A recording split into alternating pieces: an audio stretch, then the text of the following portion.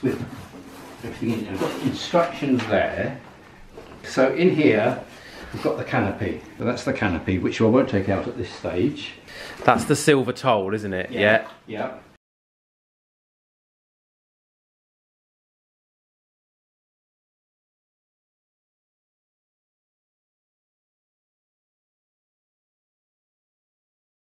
Then we've got the floor shielding mats. So for a double or Super King, you've got 2 of these. They'll go on the floor. Yeah. And I'll just show you, the thing about these is you have, at one material, end, like, wow. You've got it. Oh, the Velcro. Velcro. Ah, clever. So that's for an earthing connector that will go onto that. This is the earthing plate that will go on there. Okay. And there's the 3 earthing plates. Then we've got the connecting wire, and we've got one length which is 20 centimetres, one that's 1 metre, and then a 5 metre length.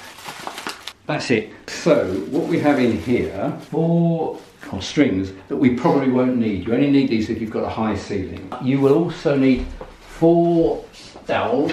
So dowels, these are 18mm. You want them 18mm diameter. Yeah. They're 2.4 long. A saw potentially to cut them. You may or may not need to cut them. A drill to drill the ceiling, and a socket checker to check that the earth is all connected properly. Check the central light position. In this case, it's out of the way, so it doesn't matter. Yeah. Check the earth wiring. So what we have to look at is, where is the nearest socket? There's actually one just there. That's good, isn't it? Yeah, that's brilliant. So I'll plug this in and turn it on. Right, see the 3 lights. Yeah. So 3 lights light up, that's fine. If you don't get all 3 lights lit like that, then don't plug it in and get an electrician to come and look at the plug. Number 3, place the shielding floor mats under the bed. And then this one will go. I'll overlap the other one quite a lot. Fix a Velcro grounding plate to each mat and attach a 20 centimetre grounding wire to each. So we've got 2 Velcro grounding plates and the 20 centimetre wire. The grounding plate attached to one mat there. Yeah. The other grounding plate attached to the other mat there. Yeah. Then with the connecting wire, I plug that into there. Oh, clever. Right, and the other end of the connecting wire into there. But now both mats are effectively joined, connected. 4 roll plugs, and then 4 eyelets and 4 carabiners. Right. So we've got to drill all of these 4 into the ceiling. Shall we do it? I'll do that. Get the giraffe to do that for you. That's number 1.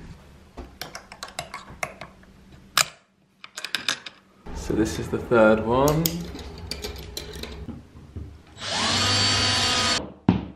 God, that was perfect. That'll do. Voila. Brilliant. Now, a little bit on the bed, and the top is going to be there, and the tunnels are there, so we have to put the dowels through there. And the thing you just need to check is that your doorway entrance is in the right position. It's on the side, okay. Which is fine. So just pop this over the end, it just makes it slip through easier. Such a good idea. So simple, but such a great idea, isn't it? Yeah. Right. So now I've got to put 2 along. Okay, along that side. Oh, do you want, so now we've got all the 4 dowels threaded through. Yeah. This is on the top of this dowel is on the top of this support dowel. Same at that end. Yep. And same at this side, so that the dowel that comes this way is supporting the cross one. Yeah. So now what we have to do is lift it up and fix this sort of strap onto the carabiner there.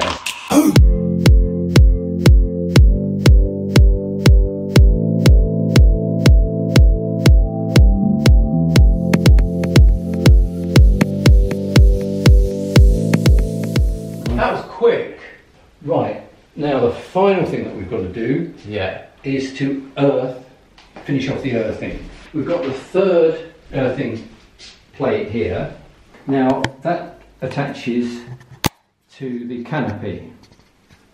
Now, and there's a Velcro in each four corners. So we'll put it in this corner here, attach the 12 centimetre or 20 centimetre wire to that, and then that'll plug into here. I see. So now the canopy is electrically attached to this earthing grounding sheet. And the other grounding sheet. Then we've now got to attach them to earth. So to the mains, basically. To the earth mains. So we've got the 5 metre length here. I will plug into this grounding sheet here. Does it matter if it comes? Does it have to come off the grounding sheet? It's ideal. Yes, you shouldn't come off this one because you don't want to put tension on this. Okay, So that's ideal. And then all we do is try and plug this in.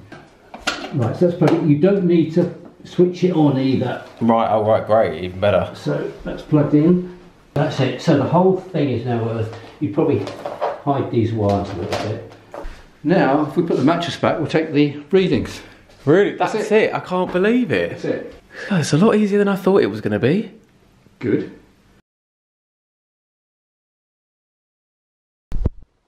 Okay, so this is the reading outside of my room, and then I'm just going to get into the bed. Okay. And then, as you can see already, it's going down. Then it's just closing off the canopy, and you can see that it's really low.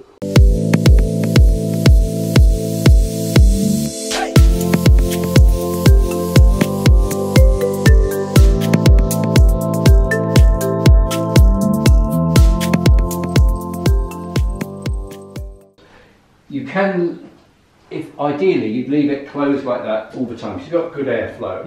Anyway, but if you do want to air it, just be careful. Don't do it too much, but you can air it like that. But what you've got silver on the surface of this. And so it would rub off over time, which is why you don't wash it too many times. You can wash it at 30 degrees and just with gentle washing powder, or washing liquid. But basically, we don't want to affect the technology for the silver. The less, the better. Just leave it as much as you can. Obviously, if you move, you take this with you, that's fine, but you wouldn't want to pack it in a suitcase and take it all the time. It's kind of semi-permanent. And the life of it might be 10, 15 years or something, and then you might halve that if you wash it. I see. Okay, cool.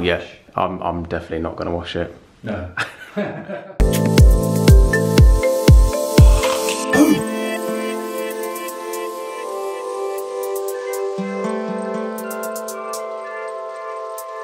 The following few moments may very well change your life. I wish someone had told me